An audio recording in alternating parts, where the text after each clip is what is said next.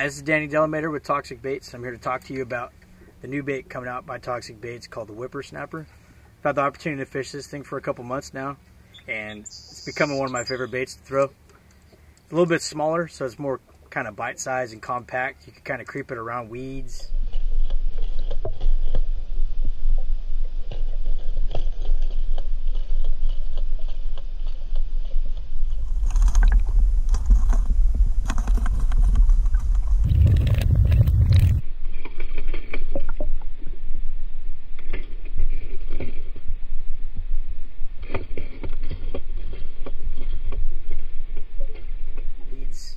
You can creep around overhead cover, current cuts, isolated weeds. I mean, you name it. I mean, I've had fish come out and eat this thing on rock walls, creeping it like a crankbait. I mean, it's been really fun to fish this thing.